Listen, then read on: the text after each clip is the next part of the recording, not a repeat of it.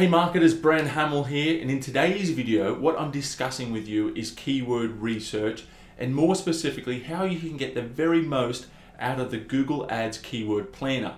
There's so many different functions and features that people don't know about that can give you, that added edge with your keyword research to really drill down and find those golden nugget keywords that will really make your Google ad campaigns pop. But on the other hand, if you screw up your keyword research, you are absolutely screwed two ways from Sundays.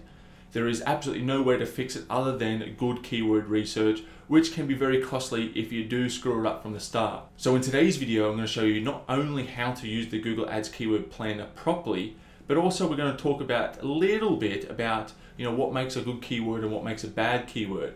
On that note, this video is actually part of a Google playlist of mine on my channel regarding keyword research, where I talk about the psychology of keywords, more specifically, what makes a good keyword and what makes a bad keyword, how you can select them, what categories they fall into, and how you can structure your accounts in and around keywords. Also, how to use some paid tools like Ahrefs and so on and so forth. So, that playlist is really, really powerful because, as I've mentioned, you screw up the keywords, you're screwed.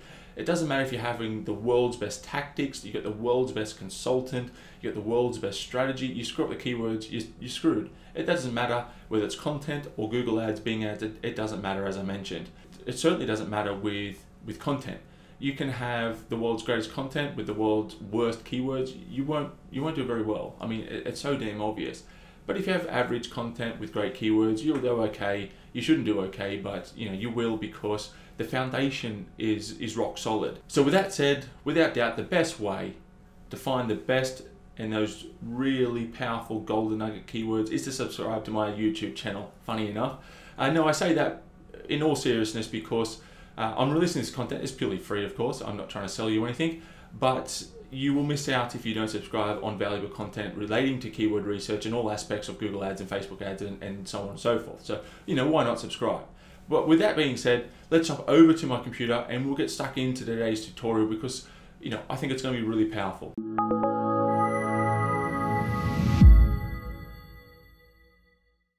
So here we are at my computer, just in a dummy Google Ads campaign where I run some tests, and I've actually spent some money, and I've used that data where I spent that money in previous videos. But with that said, to use the Google Ads keyword planner, you actually do need to have a Google Ads account. That's a bit unfortunate, but it is free.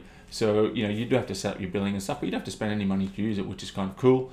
But you do need that, so there's a little bit of a a bugger of a hurdle there to jump over, but it's not that big. So if you kind of had a sigh there, suck it up, and start your little journey with Google Ads. And now to access the Google Ads planner, all you have to do is whip up to Tools and Settings, and to the far left we have the keyword planner here. Now when you come to this page, there's a couple of different aspects that some people just really, I think, have like a bit of banner blindness, or they're too eager beaver to have a look at. Now we've got Discover Keywords, and you can pause and read the definitions of these if you wish. And we also have Get Search Volume and Forecast. You can read the definitions, pause the video. I'm not going to read them out because that's redundant. But if we scroll down, we have Your Plans and Shared Plans. People can share their keyword plans with you, consultants, etc. And you got your own plan, so you can do your keyword research in phases. If you've got multiple products, multiple services, so on and so forth, plan for each. I'll loosely talk about this further on in the tutorial. And so you can just revert back to these plans and get a better understanding of what you're thinking at the time, or you want to refine them, you want to add to them, etc., etc. So to continue on, we're going to click Discover New Keywords, and we come up with a new page here. Again, there's a whole heap of features here that I think people gloss over and don't pay too much attention, which is a real shame because they can give you a little bit more clarity and specificity, which is really, really helpful when the ocean of keywords is massive. It's you don't want to be fishing in the Pacific Ocean. You'd rather be fishing in a barrel, filled with ideal fish. And that's not the greatest analogy, but you get the idea. It's a terrible analogy actually, but anyway, it gets the point across. That's the main thing. Now, what we want to do here is we've got two functions here, and start with keywords or start with the website. I usually run with start with keywords, but I'm still going to talk about start with the website. Now, as we come down a little bit further, what this little search bar here, and what we can do here is input 10 relevant keywords to a specific product or phrase. You don't want to be jumbling keywords together. So if you're a construction company or a contractor, let's say, it doesn't matter what kind of a business you are. I'm just going to use this for throughout the tutorial for no better reason than there's no better reason. And so with that said, let's say that you're a contractor and you do bathrooms and kitchen renovations, remodeling, so on and so forth. You don't want to be putting bathroom and kitchen keyword phrases in here because it just dilutes the specificity of the search query and the analysis from Google. So you don't want that, and you don't want to be combining those in the one plan anyway, because they're two separate services. And talking about structure, they deserve their own campaigns, and not only do they deserve, but strategically and technically, it's far better for separate services when they're so separate to have their own campaigns. So with this, you can input up to 10 keyword phrases, and Google will tell you when you have reached the limit. You can't input any more. You can include brand names in the results if you like. I sometimes do, or sometimes don't, depends upon the context of the business. And we can obviously change the language here, and that's self-explanatory. I'm not going to talk your way through that. But when it comes to locations though, there is some interesting aspects to this in my opinion. So we've got Australia here. If you haven't recognized the accent, I am Australian. It doesn't stop me from working with people everywhere, such as Indonesia and New Zealand and some other countries, or obviously other countries, but they're the ones that we can see on this map.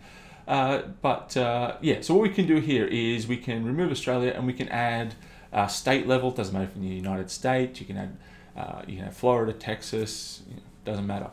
Now, if you want to add states, you have to be careful because it will just narrow down the pool of data that you have to work with and Google has to work with, which can be a good thing because it's more specific, and that's fantastic, but it can be not so good because there's not enough data to substantiate showing you any data. So if there's not enough data, Google kind of leaves it blank, and you might think there's no search phrases, which is not true, of course. You can actually get to the city level. Again, that becomes more granular, more specific, and we run into those data volume problems that I just spoke about. So you have to be careful with that kind of stuff. But those are the different aspects that you can put. And I mean, you can add zip codes, postcodes, and things of that nature. So depending upon what the style of business that you have and things like that, play around with the location targeting, and you can edit this once we go to the next step and we're actually in the keyword research interface. Next, we have enter a domain to use as a filter. So if we add 10 keywords up here that are pretty relevant, or maybe they're not relevant, it doesn't really matter. This domain filter will act as a net and kind of bring in and restrict the outrageousness of the keyword that could be shown. Again, an interesting way to say that, but forgive me, it is 8:45 on a Friday night, and had to shoot this video now because my schedule's been jam-packed, and you just got to do some things, otherwise they just never get done. So here we are, Friday night for me. I'm spending the evening with you, so that probably sounds weird listening to, but yeah, we'll just gloss over that. We'll continue on like that. Nothing weird was ever said. So what I've done and gone ahead with here is added some keyword phrases in to speed up the tutorial just by a few seconds. So we've added some kitchen renovation keyword phrases to run with that theme for no good reason other than, well, there's no other good reason. Now, so what we have here is the ability to input keywords. You can put up to 10, as I mentioned. You input one phrase such as keyword ideas, press enter, and it selects it with that little bubble there. Now I'm just going to whip over to Google and have a look at Google here, kitchen renovation Sydney, and I'm going to pick on Impala Kitchens because, I don't know, just a weird name. And I don't know what Impalas have to do with kitchens, but apparently a great deal in Sydney. So we're going to pick on Impala Kitchens. I have nothing to do with them. And we've got their website here, and which is kind of cool because it turned out they actually do bathroom renovations as well. So just reiterates the point when I was talking about the planning. So that's kind of funny how the world works that way. So we're going to put in Impala Kitchens there, and we're going to say get results. Now once this page loads, and it's still loading now, but you can add a plan name if you wish. I don't do that because I export the data into Excel. I manipulate it the way that I want it, and perhaps I will talk to you about that in a later keyword research video, but I won't talk about it now because this video is probably going to be slightly longish. Now, not as long as some of them, but longish, if that's not a word, but you get the idea. Yeah, so you can add plan name if you want. Now, when it comes to locations, I spoke about before, you can change the locations. And what I'm going to do, we'll just have a quick look here at kitchen ideas: 4,400, 22,000, 8,000, kitchen remodel 720. Now, what I'm going to do is we'll just change this, and we'll go with Sydney, because that's where our great friends Impala are, and we'll select target Sydney, and it'll change the volumes quite drastically. And it also changed the keyword, the bid ranges: top of page bid low range and top of page bid high range. That is quite awkward to say. That's a bit of a tongue twister for me. But moving on, we can see that the average cost per clicks did raise a little bit, I think, across the board, because it's more specific, and that level of specificity when it becomes geographical based means that you've got a better businesses serving that area that are going to have a better sales cycle, because they're more specific geographically, and you need to be geographic for that particular service. Therefore, they can afford to spend a higher amount on those particular keyword phrases. Hence, the cost per click is higher. But we did see that the average search volume drastically dropped because it's geographically more specific. We'll keep it because we don't need to change it. Now, moving on to language, quite obvious. You just select the language: Russian for Russians, and English predominantly for the United States. If you're targeting a Spanish area, Spanish. Pretty simple stuff there. When it comes to the search networks, we've got Google and Google Search Partners. It will change the search volume just a little bit. It doesn't really matter, in my opinion, whether you change either one. I usually test new campaigns with the Search Partners network unless I have prior experience in that industry and I know the Search Partner stinks. I do have a video about Search Partners as well, allowing you to understand how the Search Partners work, which is kind of cool. But more importantly, how you can evaluate the Search Partner network for your campaigns. If it stinks, turn it off. If it works great, fantastic, keep it running. Pretty simple stuff. That video will just pop around somewhere in this video if you want to click to it. It'll also be in the description below. You can also change the date range, which is kind of cool because you can see some seasonality. So we can see just all available, for instance, and we'll see some interesting trends here. There really is a wave kind of function here, and it's pretty stock standard coming into Christmas. No tradespeople really want to do much work. People understand that. They're all on holidays. The customers themselves are on holidays, so there's not much search volume. Coming into the middle of the year, coming into the end of the year, quite busy. Everyone wants to impress their friends, saying that they got a new kitchen, got a new bathroom, renovation, extension, new home, etc. People are quite busy in the middle of the year with this type of stuff because of those reasons. Want to prepare for Christmas. I don't know. I'm really making that up, but there might be a little bit of truth to that. Next, you can download your keyword ideas. I do that. I download the CSV, manipulate it, and tweak it and make it work the way I want it to work. So what I want to do really quickly is just come back here and click on Discover New Keywords and show you that you can do this with a landing page or a specific page. Now, our friends at Impala Kitchens don't have the greatest URL structure. It's a bit funny like that, a bit like the name Impala, the URL. I shouldn't say that. Really shouldn't say that. But if you're not having a little bit of fun and a little bit of a joke around in this world, you're going to go mad pretty quickly, in my opinion. So what we can do here is use the entire site or use this specific page. Now, depending upon this, there's a huge emphasis here that this website has correctly set up the SEO elements, such as title tags and so on and so forth, H1s, and all the on-page elements that go into good SEO correctly in order for Google to get a good understanding of what this specific page is about, because it doesn't understand context like you and I do. So with that being said, we will click Get Results, and we just noticed that the location did change back to Australia, which is okay. And even though we did select the specific keyword phrase, we still get bathroom related ideas. So that leads me to believe they might have a little bit of SEO issues, but they were ranking on the first page, so they can't be all bad.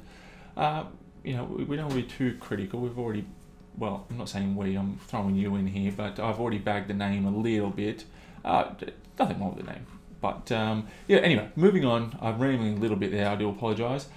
So we can see here just a whole bunch of keyword phrases. It's actually quite good in a weird way that they've thrown some bathroom stuff in here, because it'll show you how to use some of these filters. So yeah, let's just jump into filters with that being said. Now, there's a couple here I use quite often. There's some here that I rarely, if ever, use. One of the most important ones is keyword text. Keyword contains, and we can say, bathroom. We want to find all the keywords related to bathroom, and it does that. So kitchen and bathrooms, these are predominantly now, bathroom related keyword phrases. But we're only looking at kitchen-based keyword phrases here. So to come back to the filter, we just delete the filter. We come back in, and then we click here, and then we say does not contain, and we do not want keyword phrases, or not enter there. We do not want keyword phrases related to bathrooms.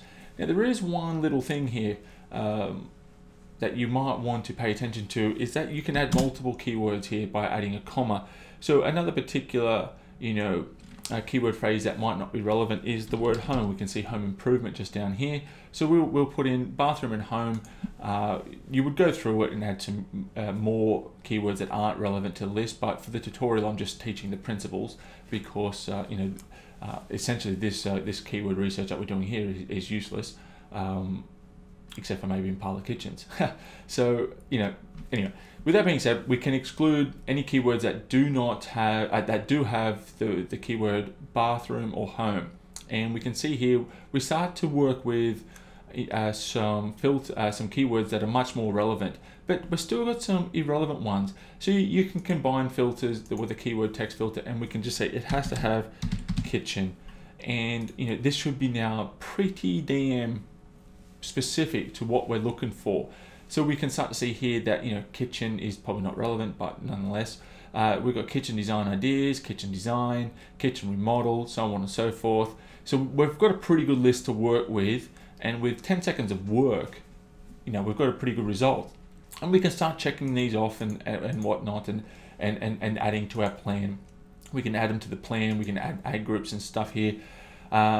I'm not going to show you how to do that, because I actually don't believe in it, to be honest. I think this is a stupid way to do it, because you've got limited control at to some extent. And what I mean by that is you want to be using a structure that it might be, there's multiple different structures, and I talk about multiple different structures in various videos, but you might be using like an alpha beta strategy within the one campaign, for instance, more like a mutant variation of the alpha beta campaign. So what I mean by that, let's just say that we're gunning for the keyword phrase kitchen renovation, kitchen design Sydney, or we'll just run with kitchen design Sydney. Now you might want to add that as a phrase match, because it's an uber specific and fantastic keyword. I'm not saying it is, but for all intents and purposes in tutorial it is.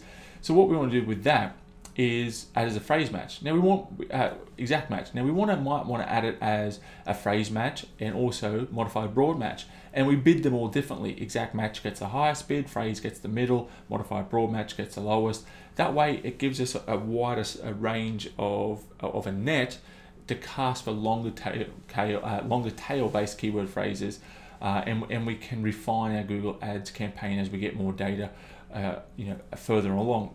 That's one of the main reasons why I like to export to CSV and build them in the Google Ads editor, because I can structure my campaigns the way that I know that they work far better, as opposed to what the damn Google reps say, who are the absolute worst people when it comes to Google Ads I've ever seen. They stink.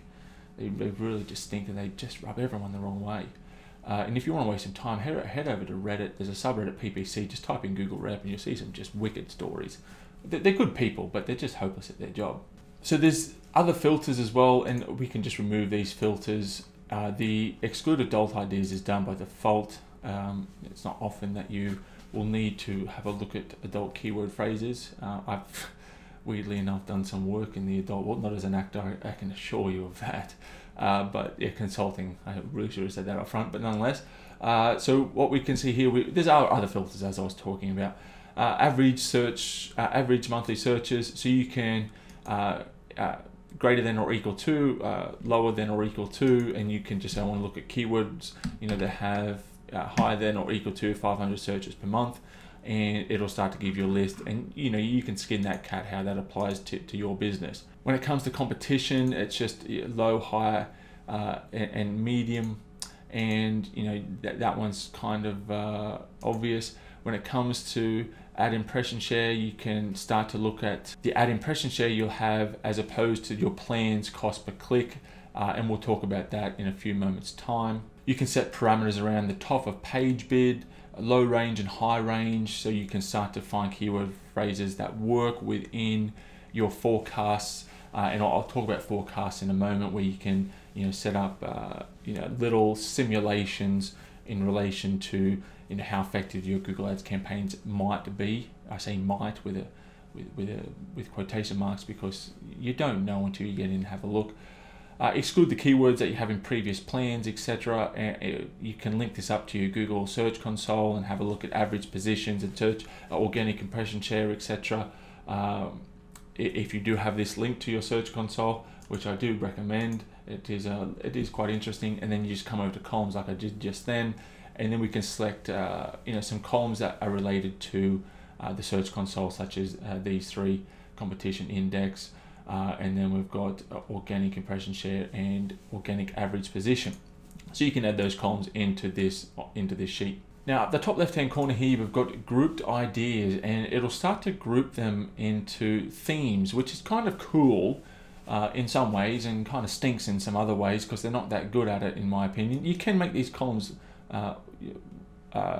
wider and stuff like that, which is cool, because some of these are quite long in their length. So yeah, we can click down here. I get into this a little bit more with the content-based research as opposed to the Google Ads keyword research, because I like to really, you know, have close control over the keywords that I'm selecting within my Google Ads campaign, because you know, you want to be a dictator when it comes to that. Now if you click this little tab here, Plan Overview, it brings you to this page, and we can start to add keyword ideas here.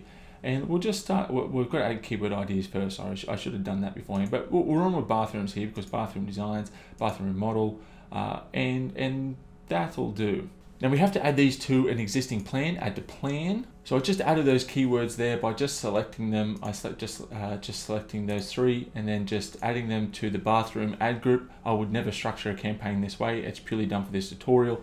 Selected the phrase match, keyword match type, which is okay, I suppose. Now what we want to do is head over to the forecast area by pressing the plan overview. Okay, so we've come to the forecasting area, and I've just narrowed down the location targeting, removed Australia and added Sydney to get more relevant data, because Australia, well, it's just not relevant to the forecasting, and you want to make this forecast relevant to your geographic area. Otherwise, you know, you're going to get some weird numbers. So we can say here, just based upon, you know, different parameters, and we can change the parameters, of course. You know, we can change our cost per click, and it'll give you a bubble here of how many clicks you could roughly get, and you know, that's kind of interesting. You can play around with that using, you know, the data that was shown in the previous keyword research phrase when we're talking about top of page bid, low and high range. So you can change that around how you wish, and we'll just keep it at $4 for the sake of this. We can actually add conversion based stuff here, which is really cool. So we can say that we have an average conversion rate of 5%, and we have an average transactional value. Let's say the bathroom for kitchens, for we're using bathrooms here, but we'll say that the average bathroom is 15,000 in revenue. We'll click save, and that drastically starts to have a drastic effect on our conversion. So now we're saying we're getting 6 conversions, a cost per conversion of $50.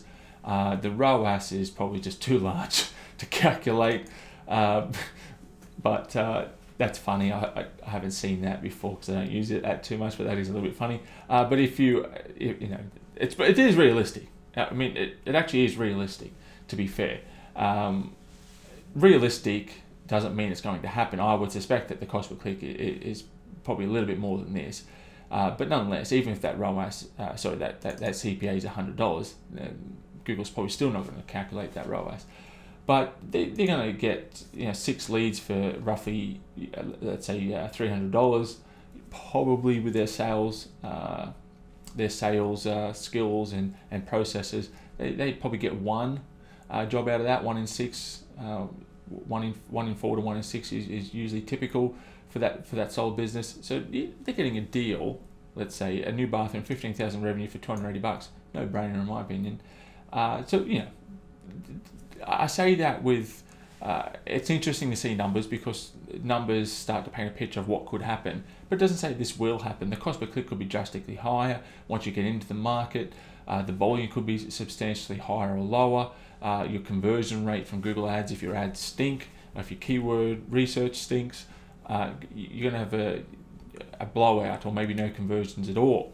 On the other hand, you could set up everything rather well, and your conversion rate could be well and truly toward 10%, 7, 8, 9%. I've seen them around that in that industry. Or I've got clients that are in that industry with those conversion rates. So that all has drastic effect. So guys, there you have it. That's how you can use and get the most out of the Google Ads Keyword Planner. Now, as I mentioned at the start of the video, there are going to be more tutorials coming along the lines of keyword research, as I spoke about the psychology of keyword research, the paid tools and how to get the most from Ahrefs and so on and so forth, SEMrush, things of that nature, how to structure your keyword phrases for your Google ad campaigns or Bing campaigns, so on and so forth. So really powerful stuff in my opinion. Don't forget to smash that like button for this video. It really does help me within that YouTube algorithm, and I really do appreciate it. Don't forget to click subscribe. The content's free, as you've seen. I'm not trying to flog you or anything. There's no U-Butte glorious guru course that I'm selling you for $19.97 or $2,997 like everyone else does. Just free good content. Don't forget to drop a comment down below if you've got any feedback or you want tutorials on any specific topic related to keyword research or anything other digital marketing wise. And like always, if you want to have a chat with me, there's no obligation, there's no sales BS. You probably get the feel that I'm not real salesy, but a whole bunch of people that reach out to me, have a great conversation for sometimes 30 minutes, sometimes 60 minutes. I can review their Google ads, review their Facebook campaigns, their email automation sequences, and so much more. Provide just really hard-hitting feedback in practical ways of how you can improve and scale your marketing. There's no obligation. People ask, why do I do these YouTube videos? I actually do enjoy them. I really do enjoy the conversations I have with people when they reach out. And some people decide to work with me, and that's great when that happens, and it's great when it doesn't happen. I don't force that upon anyone, because digital marketing is like marriage. You're stuck once you start, in a way, because when it's done well, it does work very well. So you work with people for a long time, a bit like marriage. So you want to work with people that want to work with you. It's a long-winded explanation, but if people want to work or entertain the idea of working with me, I'll let them bring it up, and we chat about that. So that's not the essence of this channel, but the great conversations I really do enjoy. I have half a dozen, sometimes a little bit more than that per week. So reach out to that reach out to me if you want to do that. All you have to do is head over to my website here at brenhamel.com. The link's down in the description below. Whip down, just smash this button here, and just fill out the form on the next page.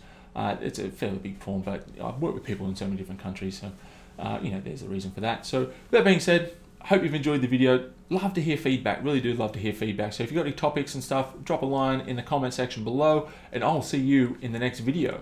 Bye-bye.